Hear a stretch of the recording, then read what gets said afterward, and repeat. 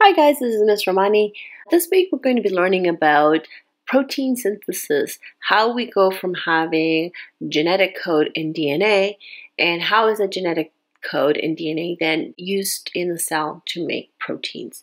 And so before we delve into the details of how protein synthesis occurs, let's just take a very big picture view of protein synthesis by looking at what in biology we call the central dogma of biology.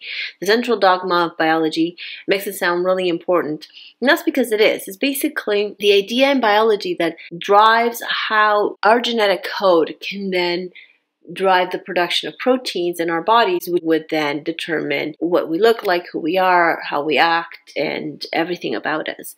And so the central dogma in biology is basically how that information flows. And that flow of information is very simple. DNA to RNA to protein. And that's it. That's the big picture.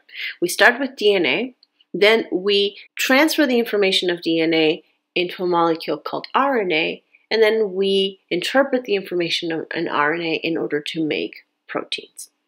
And so what we're going to focus on is then what happens, obviously, within each of these transfers of information within the central dogma. How do we go from DNA to RNA? How do we go from RNA to proteins? And so when we go from DNA to RNA, that is called transcription. And transcription happens within the nucleus of the cell. That's where DNA is found, and that's where RNA is made. So that's transcription. And the second part is called translation. And translation happens outside the nucleus in the cytoplasm, more specifically at the ribosomes in the cytoplasm. And so this is when we go from information in RNA, which can leave the nucleus, and we use that information in RNA to make proteins. And so that's called translation. So before we dive into how transcription and translation works, let's talk a little bit about something called the genetic code. Now, the genetic code is amazing because scientists have been able to figure out exactly how the information that is found in DNA and RNA can then be used to represent the different amino acids in proteins. And the way that our bodies work is that for every 3 letters in nucleic acids, DNA or RNA, we call those 3 letters, by the way, codons. For every 3 letters, we basically use those 3 letters to represent a different amino acids. And this is something that is done by nature universally on Earth. The genetic code is the exact same no matter what organism on Earth you look at. Say, for example, the letters UUU, which are RNA letters, those 3 letters represent the amino acid phenylalanine, PHE, for every living thing on Earth. Every living thing on Earth uses the exact same 3-letter code or codons, and they are translated in the exact same way. And so each codon usually represents 1 amino acid. Now, if we do the math a little bit, we will find that we have 4 different possible letters in the genetic code.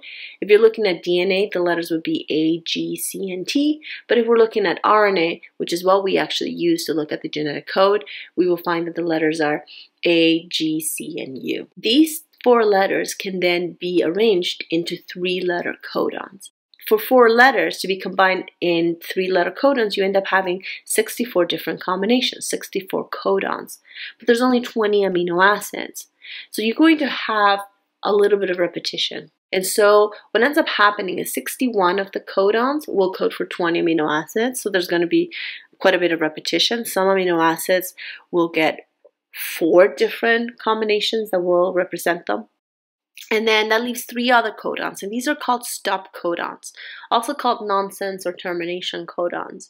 And they basically tell the cell that we need to stop the process of making a protein. Whenever those 3 letters come up, then that's when they know, oh, okay, this is the end of the protein. So these 3, the stop codons can come at the end of the gene. And then you have also 1 start codon, which basically always comes at the start of the gene. And the start codon is AUG. And that is the only start codon that there is. But it is also a start codon that does not just indicate a start, but it also is a signal for the amino acid methionine to be placed. Methionine is the first amino acid in every protein because it is the start codon for every protein. When you're looking at the genetic code, there's a couple of ways that it could be shown to you. One of them is in the table that you just saw, but another one is in the circle table code. And the circle genetic code is actually, in my opinion, the easiest type of genetic code to use. Essentially, you will start at the middle. So let's say you're looking at AUG. So you're going to be looking at A in the middle circle, and then you're going to be looking at the next letter, which would be U, and then you're going to move out from there. The amino acids obviously have names. There's 20 different amino acids. They have full names. Every amino acid has a well-established standard 3-letter code that is often used to just name the amino acid much faster and write it out much faster. And they also have a 1-letter code as well. So that table gives you that information. So one of the things that we are going to be focusing on when we talk about protein synthesis is the RNA molecule. And RNA is slightly different than DNA. We already spent some time on DNA, so let's spend a little bit of time getting to know RNA. The main 3 differences between RNA and DNA in their structure are that DNA is usually double-stranded, whereas RNA is usually single-stranded. DNA has deoxyribose sugar, that's where the D in the name comes from, whereas RNA has ribose sugar. Again, the R in the name comes from the ribo part of the ribonucleic acid, that's for the ribose sugar. The 2 sugars are actually very similar to each other. They differ just on carbon number 2. The DNA has a hydrogen and the RNA has a hydroxide group. And then the last main difference between them is that DNA has thymine as one of the bases, whereas in RNA, the thymine is replaced by something called uracil. Uracil, if you look at the structure, is actually very similar to thymine. They just differ in that one functional group on that one carbon. There are 4 types of ribonucleic acid, or RNA, that are found in the cell and they're involved in some way in protein synthesis. So the first type is called messenger RNA, or mRNA, and this is one of the main types of RNA. This is the RNA that brings the message from DNA outside of the nucleus. So this is in the central dogma that DNA to RNA conversion is done from DNA to mRNA, or messenger RNA. It carries the message that is found in DNA in a molecule called RNA. The other type of RNA is called ribosomal RNA. As the name might imply, it is found in ribosomes. So ribosomes are both a combination of protein and RNA. That's what ribosomes are made out of. And so the RNA that is found in the ribosomes is called ribosomal RNA. tRNA is the third RNA that is very important in protein synthesis and is called transfer RNA.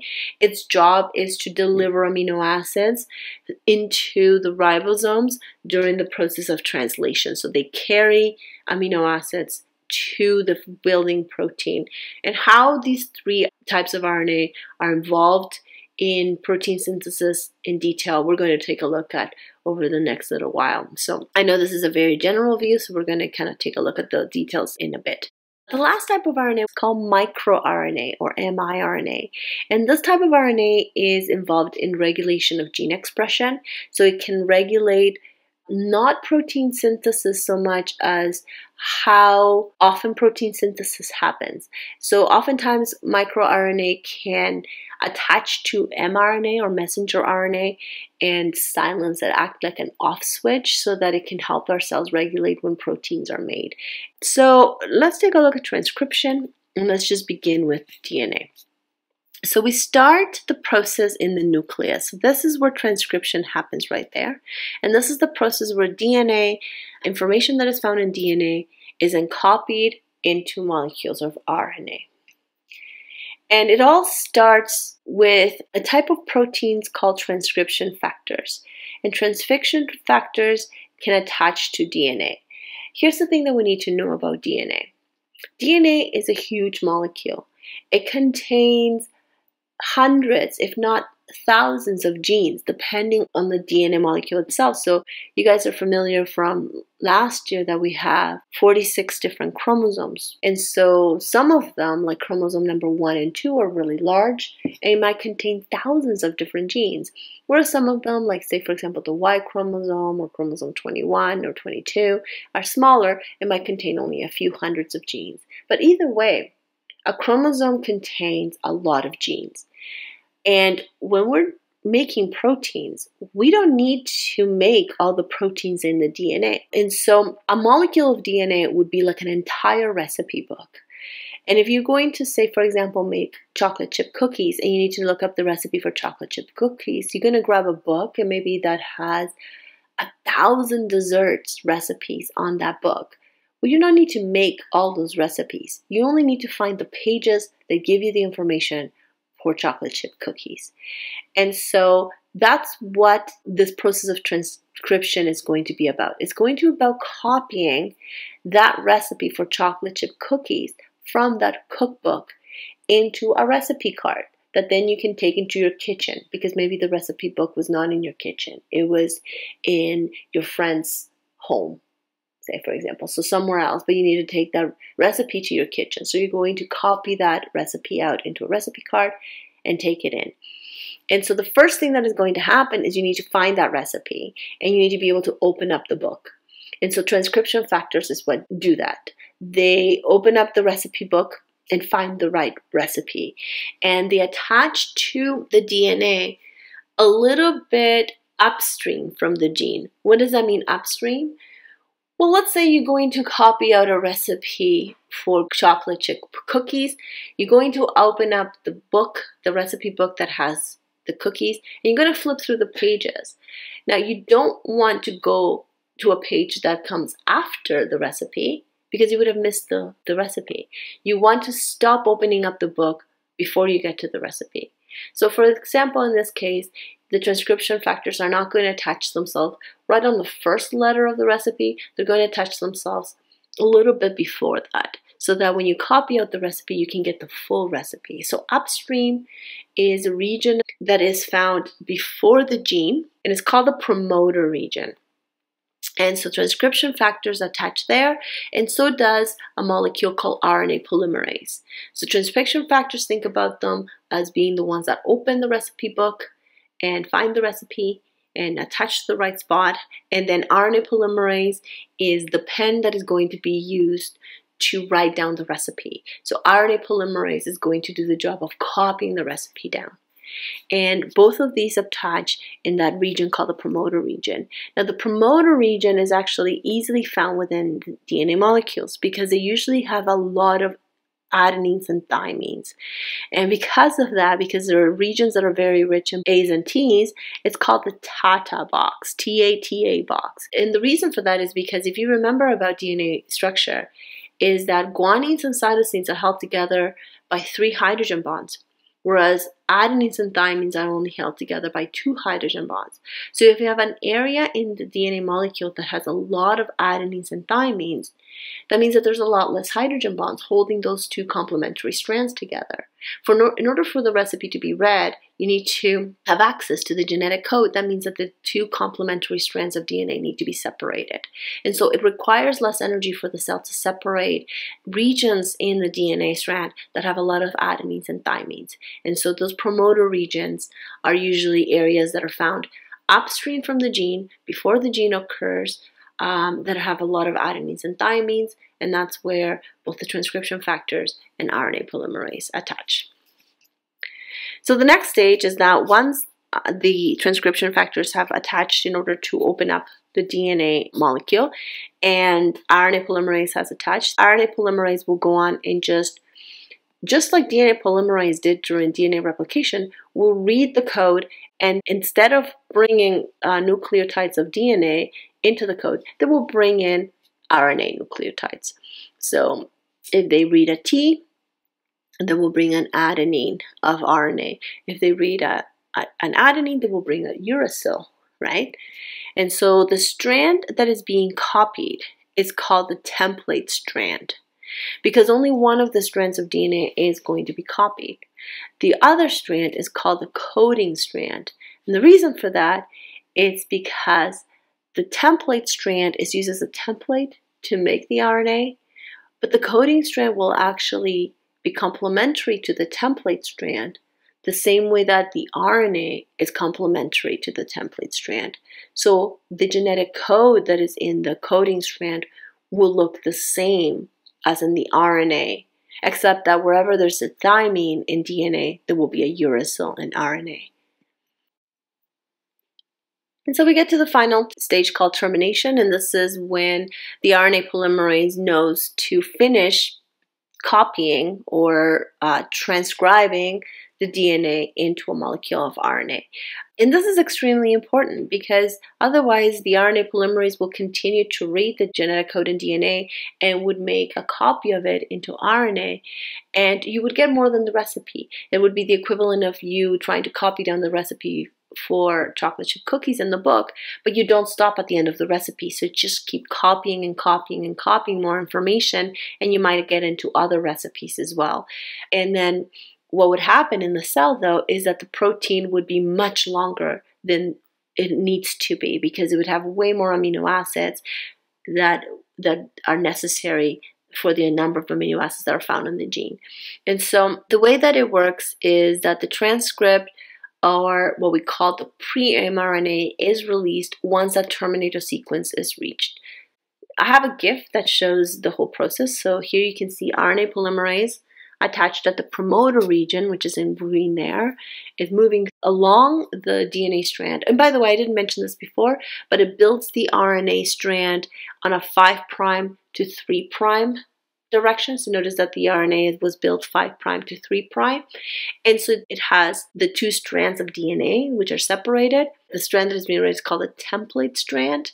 And the template strand is the one that runs 3' to 5' because the RNA polymerase is going to be building the RNA 5' to 3'. And then the strand that goes 5' to 3, that's called the coding strand. And then eventually hits a terminator sequence. And that terminator sequence basically is telling the RNA polymerase to stop transcribing. We are done. And then the pre-mRNA, or transcript as it is known, that little red ribbon that you see being built there, it's released and it's going to make its way outside the nucleus. And this is the end of transcription, and this is a good point to stop this video. And then we're going to move on to the next video. And the next video is not going to start with translation yet, because actually there's stuff that needs to happen to the RNA before it actually can leave the nucleus. And those are called post-transcriptional modifications. So these are modifications that will happen to RNA after it is built, but before it can actually go on to leave the nucleus for translation. So if you're ready, you can click the next video now. If you want to take a break, do so, and then you can come back to that. So I'll talk to you in a bit.